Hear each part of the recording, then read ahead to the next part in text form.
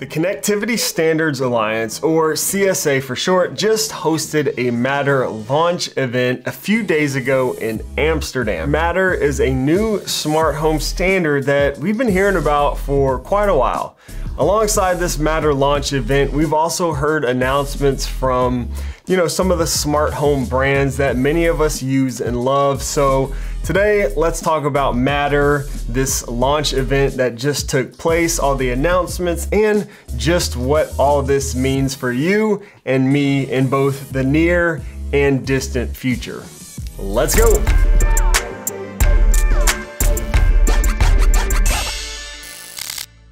Yo, what's up guys? Thanks so much for joining me. My name is Shane if this is your first time here, and this channel is all about building an easy Apple home, smart home, with new videos published every Sunday and live streams every Wednesday.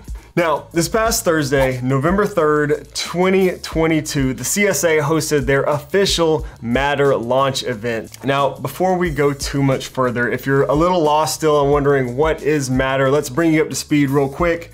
Matter is a new smart home standard that essentially provides a common language for your smart home devices. Up until now, if we buy a new smart home product, you have to wonder, does it support Apple Home or HomeKit? Does it support Alexa, Google Assistant, whatever your preferred smart home platform is? It's all kind of confusing, and Matter aims to fix that. If a product supports Matter, it should work in your smart home regardless of what your preferred platform is. So that's kind of the whole point behind Matter. Let's take a quick look at a demo from the Matter launch event by Eve. Hey Siri, turn off Eve Energy. Alexa, turn on Eve Energy.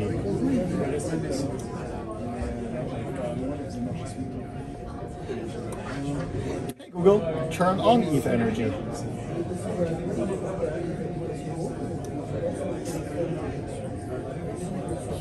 So that's kind of Matter in action right there. Before Matter, Eve products could only work with HomeKit, but as you can see there in that little demo, soon they'll be able to work with any smart home platform thanks to Matter, and they can all actually kind of work together to control the same devices in the same home if you want to use even multiple platforms. Now, Matter devices connect over Wi-Fi and Thread, and like HomeKit, communicate locally in your home without the need to rely on a cloud connection, which is really nice. I'm not going to give a deep dive into exactly how Matter works and all that, but if you want more info on that, check out this video right here. I'll post a link that I published earlier in the year that does go a bit deeper into how Matter and Thread and all that kind of stuff works.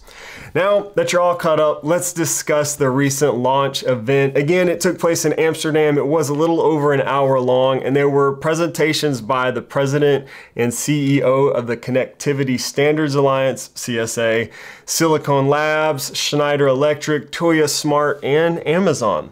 They even had a little panel discussion at the end, which is pretty cool. The entire keynote is available to the public now, so I'll put a link down below in the description in case you want to check out the whole thing. So one of the first things that was mentioned is that 190 products are currently Matter certified or are in the process to be certified very soon at the time of that event. It's probably even more now. The product categories right now include smart lighting, smart plugs, thermostats, shades, sensors, and smart locks. So yeah, your Ring doorbell camera won't support Matter right away because cameras aren't supported in version 1.0, but hopefully soon. CSA announced they are planning a biannual release schedule, meaning, basically 2 Matter version releases per year.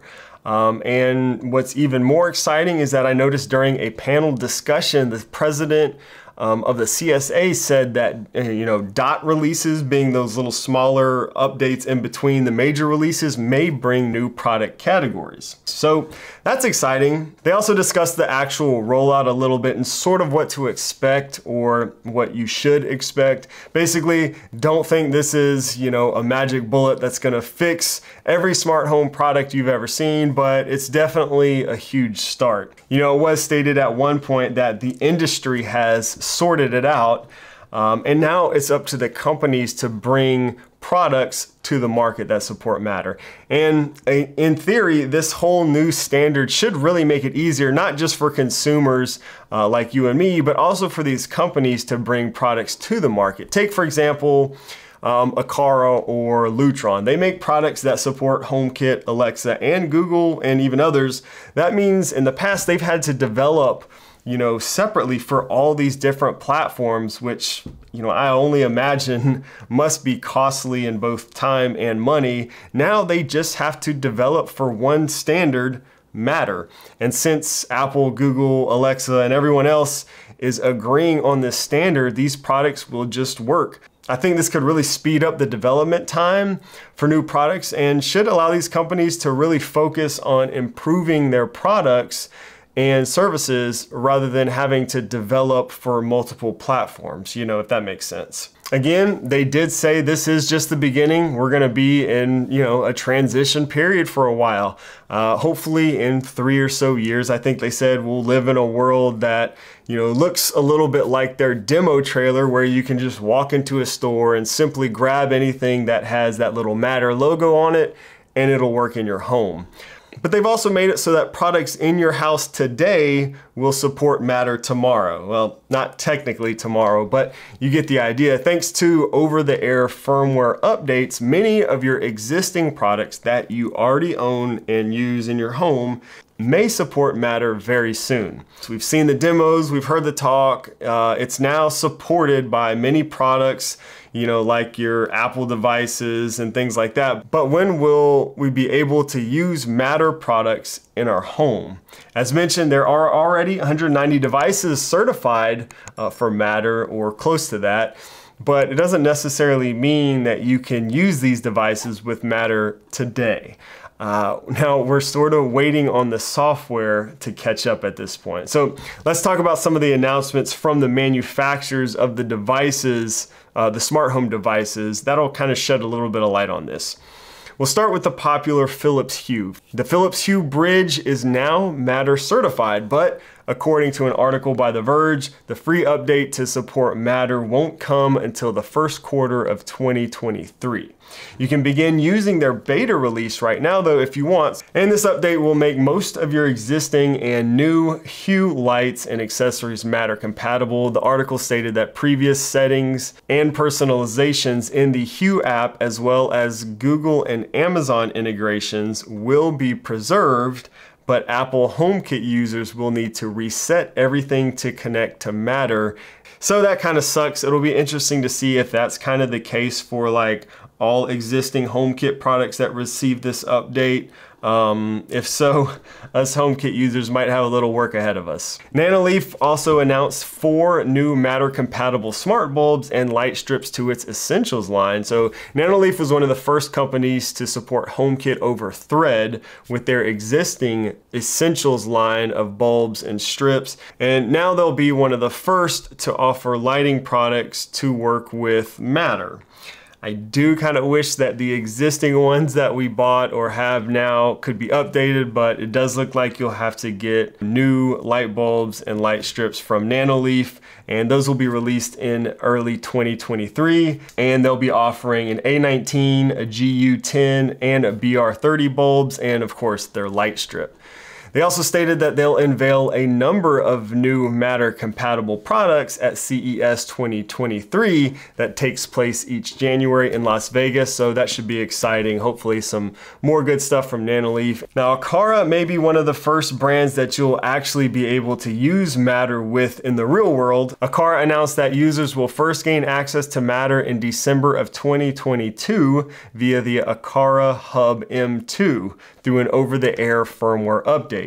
Now this will allow existing Aqara Zigbee devices to become compatible with Matter. I did a review of the M2 a while back when it first was released. If you want to check that out, I'll put a link somewhere up here for that. Other Aqara hubs, including the Hub M1S, the Hub E1, the G3 camera hub, and the G2H Pro camera hub will also receive similar updates in the following months.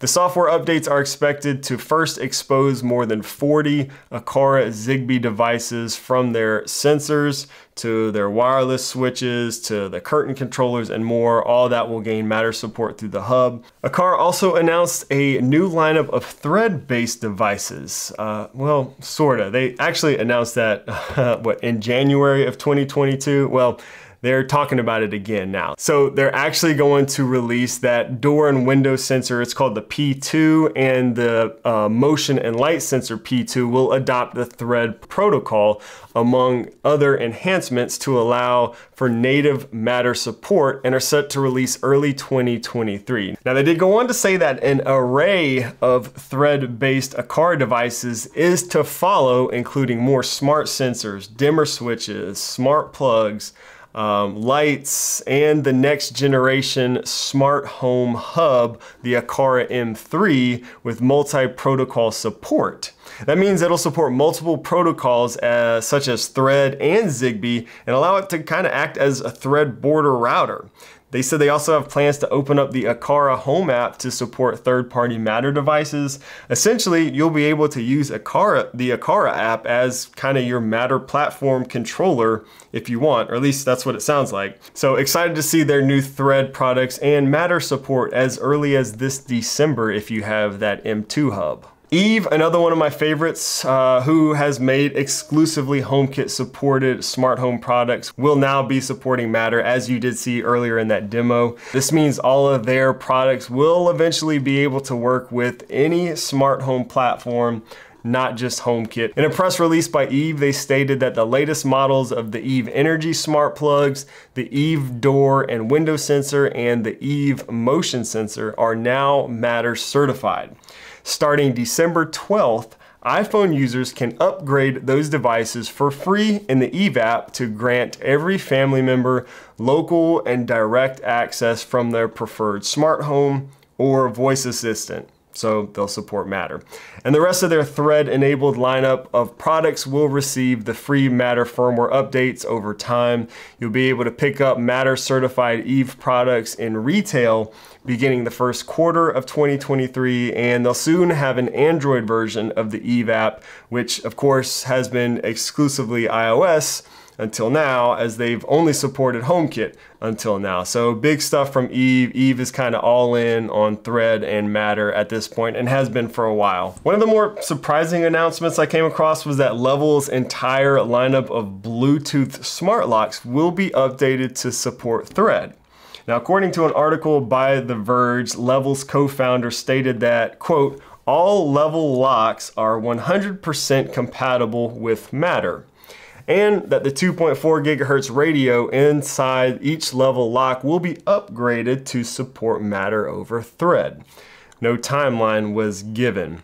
Kind of a shame that they haven't given us that Thread update until now. If it's been in there this whole time, would have been nice to be able to use, HomeKit over Thread on those locks instead of Bluetooth. I don't know, kind of strange, but nice to hear that they'll be supporting Matter with all of their locks in the future. The Schlage Encode Plus smart lock already supports Thread. Yale also stated that they'll be bringing Thread over Matter to its Assure 2 locks via an interchangeable networking module. Amazon, who is represented by one of the keynote speakers, claimed that Matter over Wi-Fi is coming in December of 2022 via 17 Echo devices covering smart plugs, switches, and bulbs, but only compatible with Android phones at first. Now, they stated they will continue the rollout into early 2023 with Matter over Thread, adding more device types and support for iOS. So with Amazon stuff, it's kind of the opposite as we saw with Eve. They'll be supporting iOS at first, and with Alexa, it'll be supporting only Android stuff at first, at least in 2022. And then we should see everything updating in 2023 across platforms. So are you more confused than when we first started, or are you excited? Let's kind of wrap all this up and discuss where this is going and what to expect. Now, there's still a lot left, unseen, and time will really tell how all this will actually work. We're still sort of in a weird transition period in both just the next few months and also over the next few years, I think. In the next few months, as early as December, we'll see companies rolling out Matter support for existing hardware or products through firmware updates, and we may even see some new Matter certified products hit the shelves pretty soon, but we're still waiting on many apps to add support for Matter across platforms. iOS has added Matter support in the Home app via iOS 16.1 for iPhones, but Google and Amazon haven't yet for iOS. Samsung has support for SmartThings and Galaxy devices, and again, Amazon will be adding support for Androids very soon, but won't support iOS until 2023. Hopefully all the software and app updates will get worked out, over the next few months and should make things a little easier once all that happens. And then I think it's just gonna really be up to, both the manufacturers of these smart home products and the platforms that we like to use, such as Apple Home, Alexa, SmartThings, Google, all those to continue working together towards this common vision that they claim to share, and that's to do what's best for the consumer and the industry as a whole. No doubt some big strides have been taken for us to get to this point. So the next few months and definitely the next year is gonna be a very interesting one as Matter, really makes its way into the real world to everyday consumers like you and me. I do agree with some of the comments in the keynote that this is a big step and it's also just the beginning. So I think it's a necessary step in order to make the smart home that many of us envision, become a reality. Let me know what you think about this Matter. There it is. It was bound to happen. Seriously, let's continue the conversation down in the comments. I would love to hear your thoughts about all of this. Don't forget to subscribe and turn on notifications so you don't miss out on new videos or the next time I go live here on YouTube. Thanks so much for watching, and I'll see you in the next video.